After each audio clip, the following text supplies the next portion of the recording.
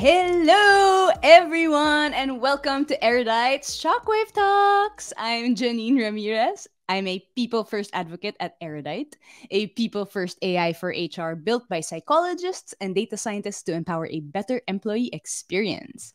So at Erudite, we love learning, and this webinar series called Shockwave Talks is our way of learning from experts and sharing insights with all of you. So, thank you very much for joining us today to explore the future of work, the future of workforces, and how HR can adapt so we are not left behind. Before I introduce our guest, I just want to quickly go over some reminders. One, time is precious, so we'll keep everything within 1 hour. Please make use of the chat to ask any questions and share your experiences anytime throughout the webinar. I'll read them out for you when we pause for questions. The more the merrier. So please invite your colleagues to join the conversation right now. Sharing is caring. And lastly, if you have time today to help our product team out with their research, would appreciate if you could fill out a quick survey linked in the chat. I'm going to send it there in the chat and I'll tell you more about it after the talk. But now let us get to it. I am super honored to introduce Wagner Denuzzo, who was a clinical psychotherapist turned HR and future of work pro with over 20 years of experience in executive coaching, HR strategy, and organizational development and transformation and everything you need to know. He's got it. So, welcome to Shockwave Talks, Wagner. Thank you so much for sharing your expertise with us today. Thank you so much, Janine. And I love being people first. I think that's why we're all here, because you said that so many things are changing. The workforce, workplace, everything is changing. But one thing that's not changing is that people, all people, want to be emotionally connected to others. They want to know that they have a purpose and they want to know that they can trust the communities they belong to. So we are going to talk about HR and the future of HR. I think everybody's hearing about the need for us to adapt. You said not to be left behind. I think that's true, Janine. We can be in a lagging indicator of the workforce. We have to be a leading indicator of where we are taking the workforce. And to start, let me share with you the context. I think Yes. the next slide, please. The next slide. Yes, I am a speaker, a coach, an advisor. I've been advising a lot of startup companies, and I can tell you a little bit about how flexible, how agile, and how adaptive these new companies are. In fact, the HR groups for these small companies, I've been talking to a lot of them, they are thinking creatively. I give an example because it goes right into this. The idea that actually you might not need to know HR to be an effective HR leader. What you need is the capabilities to lead the business where we need them to lead. And with that, one of the companies that I was working with, they decided to get a digital strategist instead of HR partner. What they need is a digital strategy to make things very available to everybody. So you can see that HR is changing, and even the capabilities we bring to the table are changing. But look at the context we are in. I like the idea that context becomes our compass, because so many times, and not because we intend to do this, but so many times we just follow the neighbors. We do benchmarking. We do those things that says, oh, they're doing this, we should do it the same. Actually, you have no basis to say that's going to work for you if it's not within your context. Context is really important. Maturity levels in your organization, all this matters. So when I think about your strategic priorities, do you have them very clear? Your industry shifts. Josh Burson has told us that actually companies are betting on different capabilities across industry, like Walmart, for example, doing financial services or healthcare. So you can see that there is a blend of capabilities, no matter what industry you are. Competitive landscape. Are you there to grow market share, which is very hard to do right now, or you're there to disrupt and create new offerings that's going to leave everybody behind? So all this matters to the business. But look at HR. HR has to make leadership ready for the future ready organization. HR has to think about the workplace design in a different way. Hybrid, flexible, asynchronous work. All this matters and matters a lot because that's how you create value for the organization. And last but not least, skills. If I ask all of you, is it possible that we got skills right? I don't think we did it yet. I think it's possible to get there, but I will talk to you about how important it is to think about the digital ecosystem and value-driven outcomes. So next slide. Now that we know the context is very complex. I love this slide because I think it's a mantra. Clarity creates capacity. Clarity is so important to all of us. Why? Because people are saying they don't have capacity right now to learn. They don't have capacity to do new things. They don't have capacity to think about what's next for their business because we are not very clear about the strategic intent. Sometimes you're not very clear in the direction you're taking your people. So it's very important for us to be very clear because the time that you spend perfecting PowerPoints for 2 hours a day because you don't know exactly what's expected, the time you spend chit-chatting with everybody, trying to figure out what's happening in the company. So I would say you could shave about 6 to 8 hours a week just by being more clear with your people and transparent about the strategy and about where you're going and building trust on the way there. Next slide. I think it's important to know the workforce has changed. If nobody told you, I think you already felt it.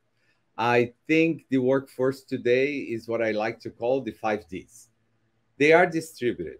No matter how much you want to call them back into the office, you can spend your whole voice trying to bring people back to where you live. But if they have no interest in being there, they are going to continue to do a flexible arrangement. And I think the key word here is flexibility. Work-life harmonization is playing a role here. People are taking care to really pay attention to their accountabilities in their personal life, their professional life, their ambition, their aspirations. But we need to be comfortable with the idea that actually, no matter what, even if they go co-located, we are not going to find all these skills in the same place for people to be co-located. If you want a diverse organization, if your offices are in the most expensive cities in the world, you're not going to be diverse. I think it's an illusion that we can really concentrate this diversity and inclusion in one place when geography dictates who lives there, who doesn't live there. So let's get used to the idea that we're going to find skills in remote areas. We're going to find the diversity in different places, and the workforce is distributed. They are dynamic. That's another thing that, going back to Janine, let's not be caught left behind here.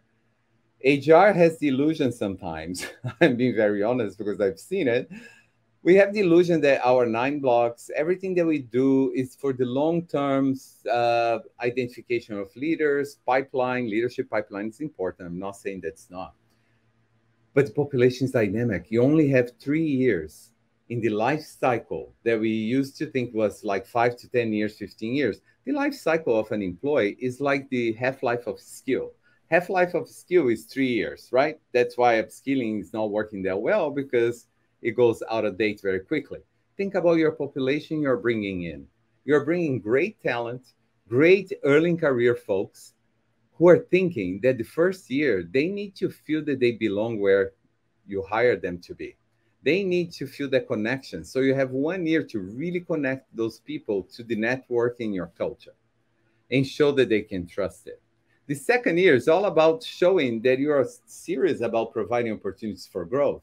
So you have to show that you're equipped to give them resources to learn, grow, and advance. The third year, they're already thinking, what's next for me? What's my next role? If you're not ready to provide that through a talent marketplace or something, those people are going to look into the option number 2, which is I leave this company, I make more money because compensation has risen to number 1 topic in conversations and the most important in the priority list of employees. I know the market has changed. I know that layoffs are becoming part of our daily life. I know all this. But things are so cyclical and it's changing so quickly. Opportunities for early talent that's really talented and skilled are plenty. Trust me, you have 3 years to convince those people that they belong where you hired them to be. And that's when you start identifying if they are your leadership pipeline on the third year. Digital, of course, they are digital. We are digital. We are streamlining. We're streaming from a platform right here. I think most HR organizations are a little behind already without a digital HR strategy. Because think about, I wrote an article the other day, and a lot of people resonate with a lot of people. I just ask, do your employees really know where to find things when they need to activate a process, when they need to do a termination, when they need to do performance management, when they need to do a leave of absence? Do they know where to go really to find where they need to go? It's very hard right now. We think that the proliferation of PDFs, if you have Microsoft in your organization, the SharePoint pages, we start proliferating, and there is no knowledge management or content management. HR needs to start thinking about content management, because it's critical to create a platform where employees and managers and leaders can go and they know where to find things, because you have a strategy for your digital platforms. So the employee experience is a digital platform. You have to start thinking that way. Diverse. Of course, we are diverse. No matter what you do, the workforce out there is growing diversity, because especially in the United States, when you look at the demographics, what are the demographics that are growing the fastest? The Hispanics are growing very fast. The Blacks are growing fast, and we are giving more opportunities. We are diverse no matter what. And I will go one step farther. We are diverse in thought, leadership.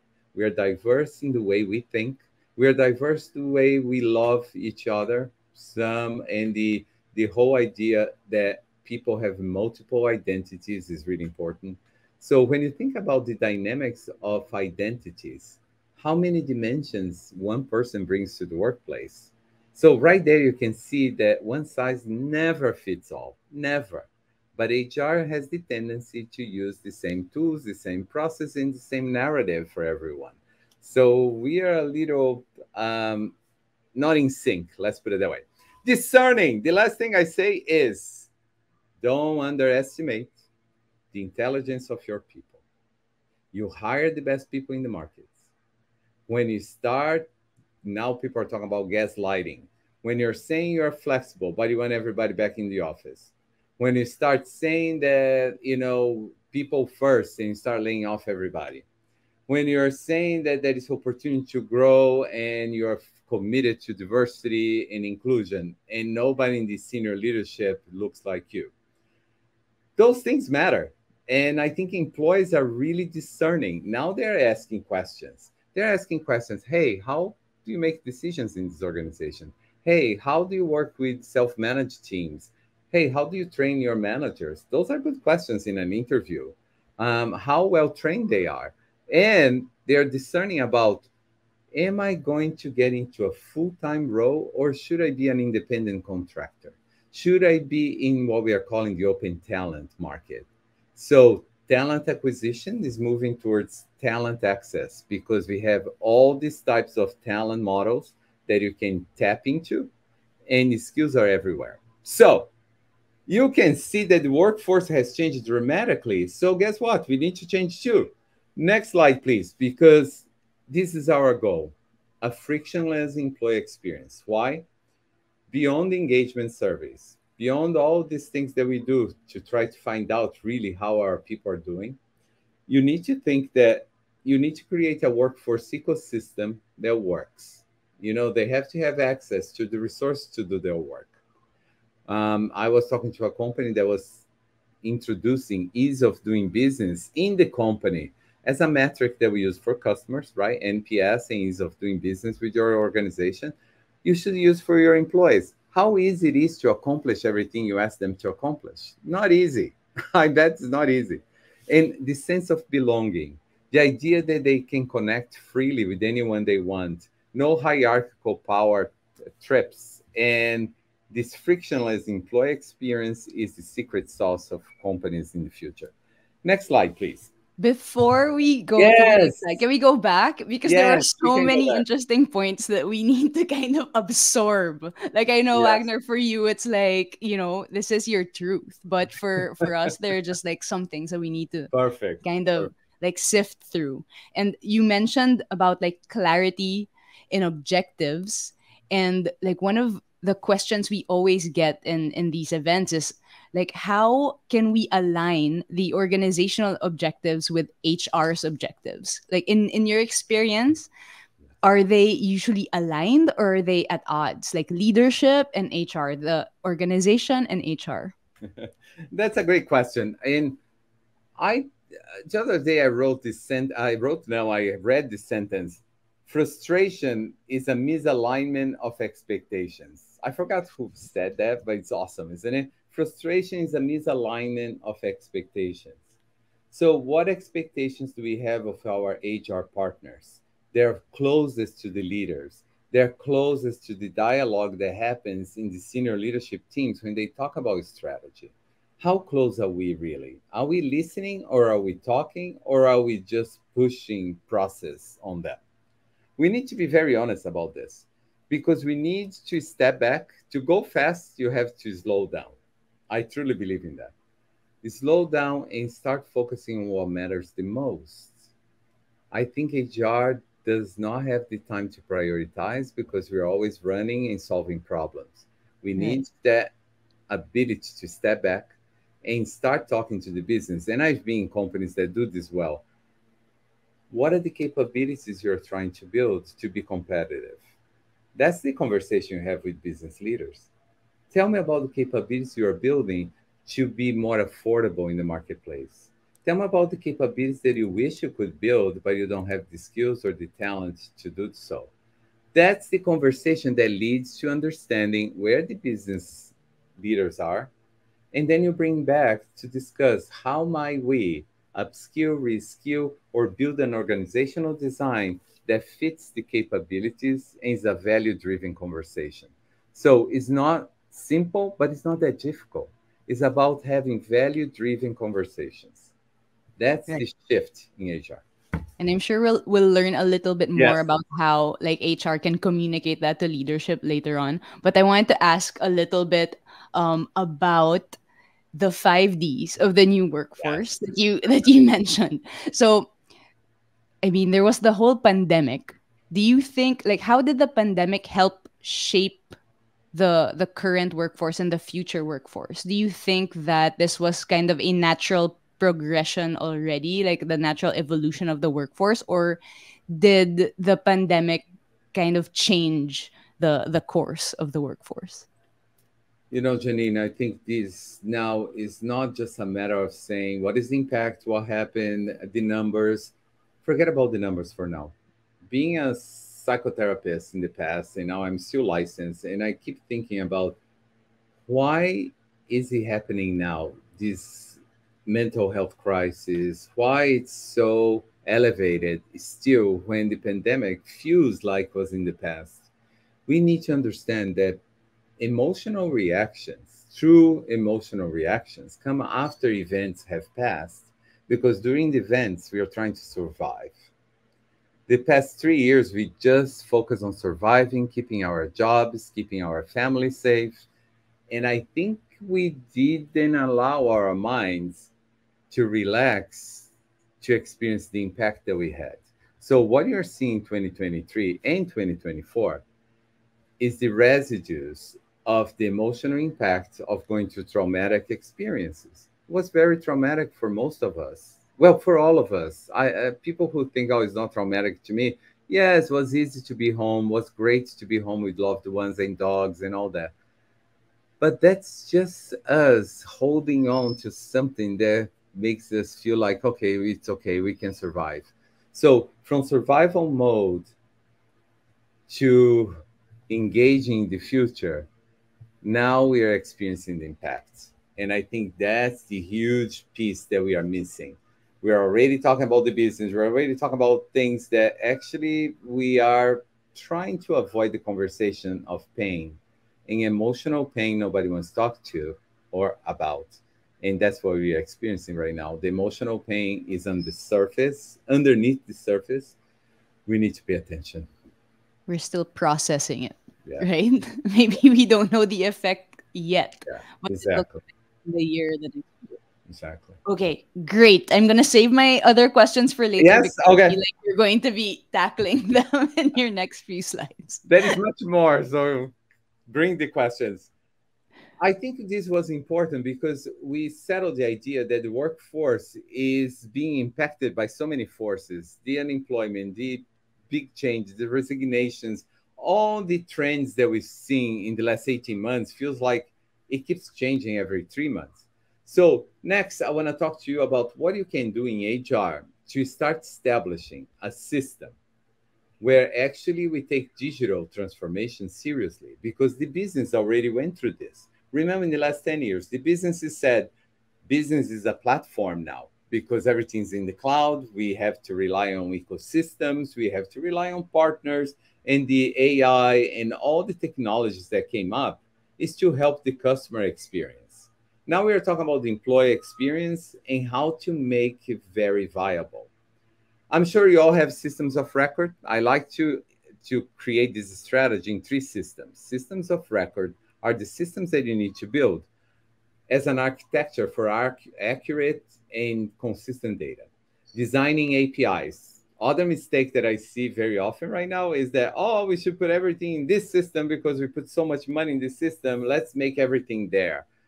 Wrong, because actually the capabilities of the big guys might not follow the needs that you have in your company. So you have to pay attention. What is the demand that you need? What kind of solutions do you need? Because the solutions are everywhere. I'm working with so many startups that are doing fantastic work that through APIs you can connect the dots. But don't think put all your eggs in one basket because that basket is not going to give you the eggs cooked. Actually, the eggs are going to be raw and it's going to take time. Anyway, so develop self-service workforce boards. On the systems of record, imagine AI, ChatGPT coming up, and you eliminate all this need for content management that's very crazy right now. Everything, all the content is there. ChatGPT can answer all the questions. Generative technology is going to be taking care of a lot of the what I call direct access. Stop calling shared services because people don't like that. But when you introduce to managers that actually you will have direct access to the functions and the information and the process that you need, they are very happy. I've been in organizations that did that. People prefer to get it done than waiting for a phone call from an HR partner to give them links to go to the same place that they could find. So leave it at that. Systems of record, accurate information, consistent information that can be shared with the finance and others. Systems of insights. Many companies believe that they already have the analytics that they need. But actually, let's not confuse reporting with analytics. Analytics is predictive. Analytics is more than descriptive. Descriptive analytics is basically reporting. And as somebody said recently, and I use that all the time, data is like milk. After 2 weeks, might not be good for you anymore. So data has to be in the flow of work, has to be immediately consumed, understood, so you can create hypotheses to address with analytics. So design a talent strategy where you organize your tools for the insights that you want to get. What kind of strategy do you have for the talent? And what is your hypothesis in the current data that you have? Then you build the hypothesis and go for analytics. Because to be honest, I don't know how many of you, to be totally honest, how many of you are really benefiting from the analytics that you have today? You're benefiting because the leaders say, oh, that's great. I have all the numbers in my possession now. Can you tell me about this? Can you tell me about that? And then becomes this game of like, can you tell me about it? There is no activity that leads to a different outcome. That's what you need a system of insights for, is to do trending, hypothesis, and be more predictive. Systems of engagement, that's where we trip. We all trip on this. That's what I was thinking. Imagine if your intranet, it's not your intranet because probably it's more confusing than that. You need a system of engagement. How do you engage your employees, managers, and leaders in one platform digitally? How do you co-create this interconnected system? How do you create a two-way system where people are talking to us, talking to leaders, talking to each other? Where do you enable this ecosystem to be fully digital? So collaboration happens faster, connections happen, conversations are cross-functional and cross-level because the hierarchy has to disappear a little bit. So I hope this helps the clarity of your strategy for digital HR. Next slide, please, because now we have to talk about. Sorry, can I go back to Yes, go ahead, go ahead, go ahead. the process? It's like, okay, there's a lot. And like just like the basic employee experience, like we're hearing a lot about employee experience now. But if we think about it, like we should have been focused on this like years and years and years ago, right? Like why do you think it took so long for HR to transition from something more administrative, like administrative work, to actually being like designers of a fulfilling work experience? Janine, I think this is an important piece. I'm very empathic towards our leaders in the business who are trying to figure out what's the way forward. I'm very empathic towards our HR leaders who did their best to set up the operating model. Let's think about that. You know, you need accurate information. You need to be compliant. You need to think about all the risks that you need to avoid. So HR, in this incredible wave of change in the last 10 years, has been focusing on how can we structure things in a way that we minimize risks and create value for the organization. I understand that. The problem is that we are not dynamic enough, and I think that's what you're talking about. You know, I think we are lagging behind on employee experience because we are focusing on the business, we are focusing on the customers, we are focusing on the skills that we need to have. I think now it's time to focus on the individuals and give them the tools and the opportunities to co-create reality. When you think about employee experience, think about organizational culture. I think employee experience is to the individual what organizational culture is for the organization. The employee experience is a personalized sense of how it feels to be part of this community. Workforce is a community. So the employee experience is a shared accountability between the employer and the employee, where actually they can create the best way to use their skills, feel that they are productive in their purpose driven goals, and actually grow their career, their intellect, and start feeling that actually there is a dynamic talent strategy that fuels that energy. I think it's about energy. Unfortunately, our leaders don't have that much time to spend with all the population that they lead. But I think leaders have to spend more time with people and start creating projects, missions that are co-created by employees that let them do it. Because I've been in companies like this. If you let employees give the input and solve for the dilemmas and problems that we give to them, and then we give them permission to fail, permission to try something new as an MVP, minimum viable product. The problem that we have today is that leaders even say, oh, this is a program for you, you're going to have hands-on on this. But then you have to present to senior leaders who say, no, we are not going to do it. That's not co-creating. Co-creation is giving people the power. So what I say is true. Distributed teams require distributed power. If leaders are not sharing power, we are not going to move forward. That's a great way to look at like employee experience and work culture and also like empowerment within organizations. And I like one of the things I thought of right now is, like in the past, HR couldn't really focus on that because there was so much to do. But thanks to technology, it kind of, leads them to or gives them more time to focus on what really matters. And I know that's what's coming up next. So I'm Yes, gonna let that's you it. That's go it. to it. So next slide. Let's talk about that because look, ChatGPT. Uh, I asked them, how can HR be automated? But I did it on purpose because ChatGPT is limited. It gives you a sense of things. And I think it's important to know this. They might even give you a sense. I use for job descriptions. My team use for a letter, or for just to understand leadership for hybrid. The other day was very good. Even well-being in the workplace gave me a strategy. But think about ChatGPT, for example, have access to data until 2021. Of course, there is something missing here. What was? Next slide. The telemarketplaces didn't show up. I asked how HR can automate things. Nothing about telemarketplaces. So you need to be attentive to the data reports that you hear in the markets. Everything that people say are all based on surveys. Surveys are based on time.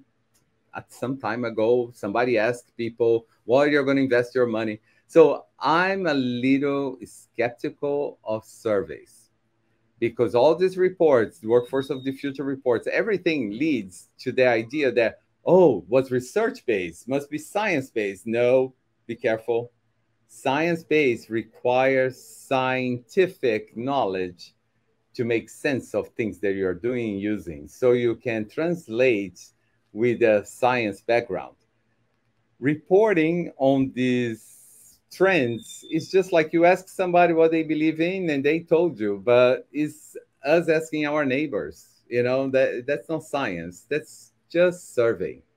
Anyway, telemarketplaces. If you haven't been engaged, you have to, because they are evolving very quickly. You see, you have Gloat.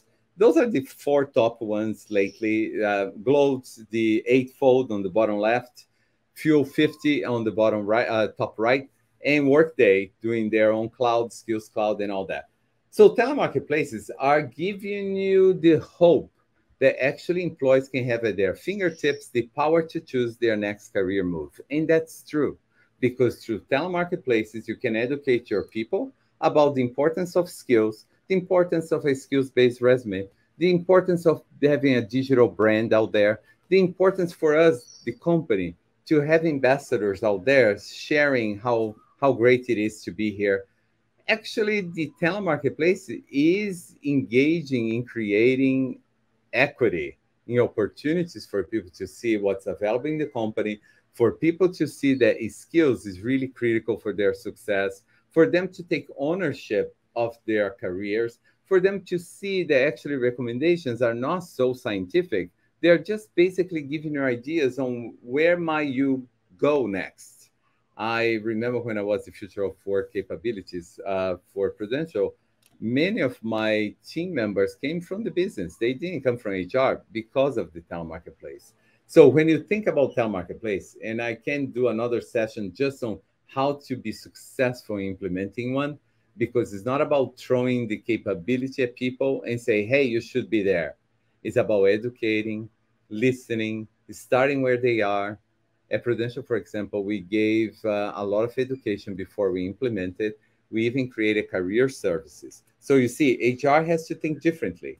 It's not about processes in 9 blocks. It's about how can we meet the employees where they are so they can come this way and we meet in the middle. So telemarketplaces is a great thing. Next, this is an important piece. And the last slide is the brutal reality of HR. But this one is, if you have to create a strategy, it has to be values driven, it has to be a dynamic talent strategy, enabled by this digital architecture and a new HR operating system, not a model. A model is very rigid. You have the COEs, performance management, talent management, they're all in silos. Yeah, we all say that they're under the umbrella of talent, but they are in silos. And the business don't need more silos because they can comprehend all the silos that we have in HR. So the frictionless employee experience is about well-being and clarity. So you have these interconnected pieces. And the other day, friends of mine, and I think you hear this a lot, connecting the dots in an organization is the role of HR. Connecting the dots is the new future skill for HR. Connecting dots, connecting strategy, connecting to the needs of leaders, connecting to the needs of employees, connecting to the marketplace, connecting to skills and careers, connecting to this idea that people only have 3 years to stay with you. So manager capability, I can't emphasize enough, because sensing and coaching, that's the role of the manager of the future. They're not there to manage your performance. My team, for example, the previous one, was doing work with all the businesses because it was a fungible, um, very agile team. And you need managers who are comfortable with that. You're not managing the work itself. You're coaching them for success in their careers, in their work, but you're sensing where your teams are going and sensing the strategy around you to translate that and create an employee experience. Career management, empowerment in learning tools. You can have the best learning, but it's so confusing to find. If you have duplicative learning, it's so easy to find learning. So don't think that by finding a library of learning, you're doing something. It needs to be curated. It needs to be accessible. It needs to be connected to telemarketplace, because the skill gaps that you identify there leads you to upskilling. So empowerment comes from you giving the right resources. And that's good for people. They're going to be empowered to follow their own career. Strategic workforce planning. Not many people do this right. It's not about the head count with finance and trying to figure out affordability. It's about skills, talent pools. Where can you get the talent? Doesn't need to be full time all the time. You can get a team from A Team, for example, is a company that does UX designers, product design, and accelerates tremendously, because you can get the whole team attached to your team in house. You accelerate the product deployment, and that's how the future is going to work. That's how organizations are going to get ahead. So when you're planning in skills workforce, do 1 year, 2 years, 3 years, but start thinking about the capabilities of the business, the skills that you need, and the talent pools that you need to pick from. Talent development, analytics, and internal mobility. I think, um, we are talking about sensing and listening. Employee listening is very important, but talent development comes from the ability to have internal mobility. You need to create the space, because we all have the tools. But if there is no space for people to go to, what happens? They go elsewhere. So we need to create a sense that work design is shifting all the time. So organization should be static. You shouldn't have the head of this, the VP of this, the director of this, and it's always static. You should be much more creative about moving the org design to come to fruition with these skills and people's capabilities, because then you create movement, gig economy is there. You have to create space, otherwise there is no mobility. Next, and this is the provocative one, Hang right? on, I wanna like pause before you go to your brutal slides. Okay, no. So tell me what's coming to you. Okay, like you talked about like tech, using tech to free up your time. Oop, my pen still analog there. Yeah. But for anyone watching who is not tech or data savvy, Mm-hmm. like is it possible to go into the future without embracing technology? Like what's your message to those who haven't embraced technology? I love this question. You know why? The enterprises of the future must have technology at scale. Must. You can't have 10,000 people, 30,000, 100,000. IBM had like 350,000. You can't have that population without the support of analytics. But I truly believe all these startups that are being advising, all these small companies, actually, you have to focus on one thing and only one thing. How can we build trust in this environment where together we can ignite collective leadership with shared purpose and common goals? Trust is the only way that's going to lead to that conversation about co creating the future with everyone, being much more open and much more horizontal by having collective leadership be the guidance, share purpose, and common goals. I know it's possible. Some companies do this, but you need to work through the emotional impact on leaders who are feeling insecure. The whole idea that you have to support somebody before you ask them to change is a really important concept. You can't ask people to change. And by the way, don't try it. When was the last time you made somebody change? You can't. You can't. They Yeah. gotta do it on their own, right? Yeah, it's For your own themselves. action. It's so funny because these are like basic concepts that you can apply to anything. I mean, right? That's like yes to evolving to the technology, yes to, I mean, anything really. Yeah. Like getting some, I love it. I love the conversation. But another thing is, even for people who love technology like me, I love like trying like new things, AI writers and things like that. But it can get overwhelming using so many tools, right? For tech. Exactly. That's So I love that because that's why you need to design a strategy for HR digital. You can't just go and keep buying things. It's not like that. And the other thing is we spend too much time massaging the data because our senior leaders wants to see the data to show what they expect to see. You can rely on data to show what you expect to see. you gotta follow the data. Yeah. Yes. Okay, this is a question more for us as erudite, but um what's your message to the teams that are developing these technologies for HR? Like how can we ensure that what like our tool actually does add value and helps HR teams and organizations? No, that's interesting. I do think that ethical AI is an important piece. I think many companies are thinking about that, well, how ethical it is to start inferring. Inference is a tricky thing because you're inferring based on something you see. AI can be programmed to be ethical and can be less biased, but we need to be careful because actually it's not about the technology. I see a lot of groups doing incredible technology. It's about understanding how to utilize the output that you receive from that. You have to share. Sharing is a power skill of the future.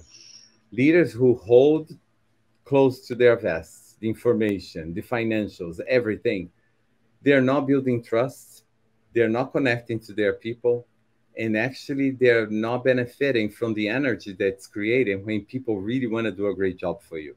So I really think it's not about the technology itself, it's about how do you use the outcomes and share much more. Share should be a default behavior, and it's not right now, unfortunately.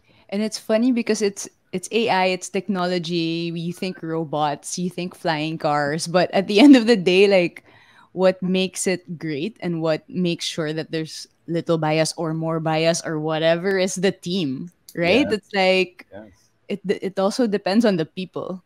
Yeah. So yeah, I remember like, sorry, I'm like sharing really quick, but Rick, like one of the founders of Erudite, was saying actually like with AI, the technology is pretty straightforward, and what we still need to figure out is the human side of it, like how humanity can use it, how humanity has to develop it, and things like that. So But I was telling, okay, being there, we are talking about this. I have one more slide, and that's the closing slide. But yeah. you need to understand that using technology to understand the employees with the power residing with senior leaders creates the dynamic of power. So employees might be shying away from really integrating their best thoughts, their expression of the self. I think we should allow people to express themselves as a drive that they have. They're going to shy away from being honest, and you're going to create a culture of cynicism, a culture that's very superficial. Leaders must get in the ring, meaning they have to be themselves too. They have to openly discuss their challenges, openly discuss their vulnerability, openly discuss how troubled they are sometimes and the doubts they have about their ability to do things. Because the sharing of that is how we capture the language and the sentiment. Employees don't want to see just the sentiment from themselves. They want to see the sentiment of the whole organization. What is the sentiment of our leaders? Why it's so secretive? So Right. And that's I the love next. the direction towards empowerment, like Yep. just people empowerment. Okay, Yep. I will let you get to Okay. your brutal slide. That is true. The next one is about get a sense of what the people and culture organization is becoming. It's not HR anymore because human resources might not be in the future. Let's put it that way. The people in culture organization is a human-centered ecosystem because ecosystems rely on partners, external, internal. You have to think more broadly about how people and culture organizations are operating in systems, producing value-driven capabilities. So the capabilities you're building is for adding value to the business, your customers, and deliver frictionless employee experiences in a dynamic flow of work for the virtual enterprise. So IBM will just launch the virtual enterprise, and actually it's true. The best companies in the world, the biggest companies, are becoming virtual enterprise. What does that mean? It has to be in the flow of work. It needs to be easy. It needs to be frictionless. And actually, the ecosystem you build is to drive value capabilities. So next, and then this is the one that's a little difficult. Did I? Oh, you broke in two. The people and culture organization, from HR process, programs, and policies. Let go of what's not working. Let go of what is not priority, because we focus on processes as if it's going to save the world. It doesn't. We don't share top talent lists. We don't share with people that they are in the leadership pipeline. We keep doing process on top of process just to feel comfortable that we have names. But senior leadership, of course, succession planning is important. Other than that, I think we need to really engage our managers. Programs. We put programs for diverse people, programs for people. Yeah, it's very nice. Oh, there's this program where they're going to have hands-on experience. But what is the outcome? If HR is not ready to do a sustainable long-term strategy for programs, don't do programs, because programs are very disappointing when they end. There is no outcome.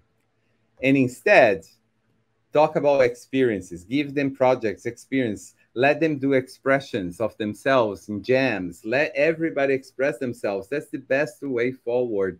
And empowerment with what I call success support services. Put people in challenging roles. Put people, instead of pushing them to programs, push them up, not on the side. Push them up and give them what I call success support services, because that's important. From HR silo COEs, performance management ratings, why do we still have them? I'm not saying that we should eliminate performance management. I'm saying that we need to train our managers to have continuous conversations. And at the end, having a letter written for them, and employees can write their own letters, and it works. 9 boxes. Why do we insist in 9 boxes? And I give you this question because it's a tricky question. If our 9 boxes, performance and potential, first of all, do you know what potential means for the future? Second, performance. If we are asking our people to take risks and move not vertically up, but grow their careers horizontally, logically, they're going to go to a career or another role that's challenging. They don't have 100% of the capabilities. They have to build that up, but managers have to give the opportunity. So those individuals who are top talent this year and took the courage to jump to a different line of business or function, they're not going to be top talents in the first year, because they're not going to be the top performers. They are learning, but they took the risk. Those are the top talent that you need, not the 9 blocks. Anyway, that's my opinion. So self-nominations have worked for some. Think about this environment. You really broadly announce that we are going to have programs, and we are going to have opportunities for people who consider themselves ready for leadership roles, managers, whatever it is. And you ask them, do you have what it takes to be a leader with us? So you put them through an assessment. They raise their hands to go in. They run into accountability, expectations. All this is very clear from the beginning. Many people might opt out, but those who self-nominate are going to be truly energized to be there. Because on the other hand, I've seen this happening all the time. Who are nominated for the programs? Oh, we go to HR partners, they get overwhelmed, they give the list that they gave you last year. So it's always the same people being nominated for the same programs in over and over. It's the same people, because you don't have time to identify them. It's so rushed. Everything's so rushed. So I beg you, slow down, create a really reasonable idea of what you want to accomplish, because it's better. From HR recruiting, reporting, repairing. Go to talent access. Start thinking about you don't need all full-time employees. You can have access to employees very quickly. Predictive AI instead of reporting, like I said. And coaching. you're not trying to do performance improvement plans because they never worked anyway. I don't know any company that does really well. And coaching is a much better skill that can be pervasive in the whole organization. I think I have one more slide. Do I? Ah, is my saying. I love this.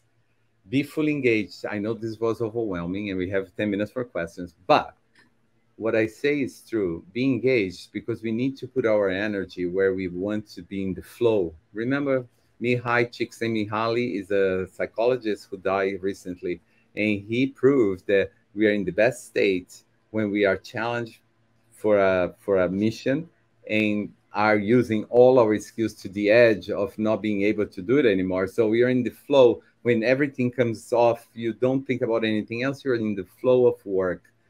That's being engaged. Don't be attached because HR gets attachment to programs, policies, and emotionally attached to ideas. That doesn't work. Being emotionally attached, you just close the doors for all the opportunities in your life that could come in. And that goes for your career as well. So I leave you with that. I don't know if you have any questions. We have 9 minutes. I have lots of questions. Don't worry. There were so many points. I feel like until tomorrow, I'm gonna have like aha moments here and there. But I love like the new focus of HR for the future of like people and organization. And I feel like we're seeing this shift as early as now. I mean, we're Yeah. talking more about wellness programs, well-being. Are you seeing this shift in the organizations that you're working with? Like, is this actually becoming reality, you think? Janine, I'm going to be honest. What I'm seeing is that everybody has a question mark behind whatever they're saying they're going to do this year. I don't think anybody knows for sure the pathway to the future, but I think people who are reluctant to see and live in this ambiguity are going to have a hard time because if you think you know just because you're afraid of the ambiguity, you don't know. You're just force fitting something to feel a little calmer. But the world is anxiety producing, the world is complex. It's better to have the support of each other through co creation of the future than trying to push through a door that's already closed. So, like, how do you get leadership in this changing environment? We have Mm. to adapt, it's always changing. How do you get them to actually invest Oh, I love this. money So, into their people? oh, I love this. I love this because I forgot to say this. In a stage of so much transformation, transition, and change, everyone is a leader. I used to say in a previous company that during a transformation, leadership is everyone's business. It is. If you start investing in cultivating leadership skills from the beginning of your career, I'm writing a book about that. It's going to be ready probably by the end of the year, but it's almost ready. But I need to publish because I truly believe in this. Everyone is a leader, and you have to cultivate the leadership skills from the beginning of your career because the world has shifted and now you're a team member who has to have leadership skills to deal with the team dynamic. Self-managed teams, everyone is a leader in a self-managed team. So you need to develop those skills of cognitive mastery, emotional intelligence, the idea that actually you need to be more curious about others to be truly inclusive, understanding the self and all your hang-ups and all the biases that we absorb from socialization all these years. If you're not willing to see that, you're not going to move forward. So organizations need to allow people the space and the time to really have introspective conversations and start having more real conversations. I think that's going to be the future. You've worked with a lot of managers. We were talking about this before we started. Like, in your experience, like what percentage is like ready for the future workforce? That's so funny that you say that because in a when I used to work at IBM, for example, we had manager champions. We select the best managers that we could find. It was a really long process to find them. I do believe we have 5 to 10% of managers who are ready because they've been through the journey. Then you have about 20 to 25% of them who really want to do a good job. They just don't know where to start. And then you have 50% of managers who are never want to be managers. I think half of the management never want to be management. They are managers because status, compensation, and that's the growth that they suffer themselves. So think about the multi-generational teams that we have today. People have different stages in life, different maturity level, and they got where they got different ways. But I think what's emerging is the managers who wants to do a good job, to create an environment, to create an experience, and for themselves to be much more capable of handling coaching and emotional conversations. So I think that's the secret. The secret is to help managers build the capability of connection and the capability of witnessing difficulties without being so absorbed or rushing away from the situation. That's very hard to do. I was trained as a psychotherapist. We are trained to skip boundaries. We are trained to listen. We are trained to be there empathically. Managers never did that. And I think that's the future of HR, by the way. If HR doesn't start upskilling on human behavior, I think we are not going to get there because that's a critical piece that's missing. I have like a two-part question from what you just said. One is like it's complex, it's difficult, it takes years. There are people that have trained for years and still it's difficult, right? So where can leaders start and where can HR start to get on this path? There is something that I truly believe in. Learning happens in the moment. So people said when I had coaching circles, for example, I love the idea of coaching circles. You bring a small number of people together to be in a safe environment to discuss things that they don't usually discuss in classrooms or online. But this creates momentum for people to share, be more comfortable sharing, being themselves, learning from each other. Those aha moments that you talked about happen all the time in coaching circles. In the moments that they are creating that, they are mastering new skills and they're building coaching skills. So to me, it's experiential learning, giving them the space to have those conversations, continue to promote the idea that learning happens through these interactions. I think that's the future. And leaders could benefit from being together in small teams to allow this psychological safety to happen, you know? Nice. We have a question from Richard Lear. Sorry, I just saw it now. But he says that Talent Value has built a retention and performance platform on a motivation index. What are your thoughts in capturing and measuring employee motivation versus engagement to predict performance, productivity, and corporate value? Yes. There's so many methods out there, for you to assess talent to value and all that. It's great. I do believe in motivation, but motivation is intrinsic. So you need to understand that the experience of each individual has a mystery that we will never find out. There is an intrinsic motivation for all of us, right? We need to have trusting relationships to get to tap into that. It's very hard to tap into intrinsic motivations. Now, external motivations can be so inspiring. I truly believe in that. So, motivation in general is the ability that we have to inspire people. Engagement, don't get me started. We only have 2 minutes. Let me just tell you this about We're engagement. gonna have to do another one for Yeah, we do, engagement. but think about engagement surveys. The results come out, we massage the message. It takes weeks sometimes. Okay, there is some companies that do it in 24 hours. Yes, but people don't know what to do with that data. And then goes to senior leaders first. The senior leaders wants to see what they want to see. So the massaging happens, takes weeks, months. If you are doing this in October or at the end of the year end is going to take over. Nobody's going to action anything on engagement. Then it starts the year. We are talking about, oh, this year we need to strategize for the year. So employees never really see what the company is doing out of giving all this information to them. So I think engagement surveys are becoming a fallacy in a way. Continuous listening, continuous learning, and continuous understanding of what's motivating the employees. I love the idea, but we need to create something that's natural that there is psychological safety involved, and we need to build trust before we do anything else. I love it. We're going to That's what have I to feel. wrap up, but Yes. definitely we'll have more conversations with Wagner. If there's anything that you want our audience to take away from today, what would that be?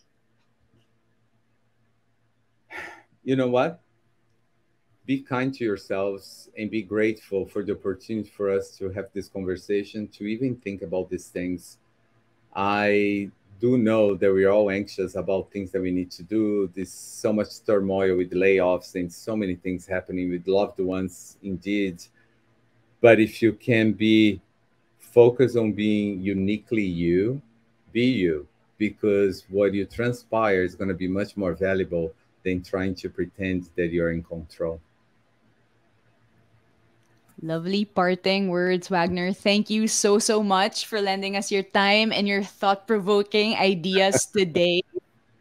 We hope everyone came away with some new ideas and strategies for building a happier, more productive workforce for the future. So Me too. don't forget to follow us and follow Wagner on LinkedIn for updates and for future events and more ideas and insights on the future of work and HR. And yeah, before we go, I'd also like to invite everyone who's working in the field of HR to help us make Erudite's workforce insights more actionable by answering a really, really quick survey. We are not pro survey, but we do need your feedback to make our insights more actionable and to improve our platform. So we'll send that in the chat. And that's it. That's a wrap on Erudite Shockwave Talks, the future of HR. Thank you, everyone, and thank you, Wagner. Thank you.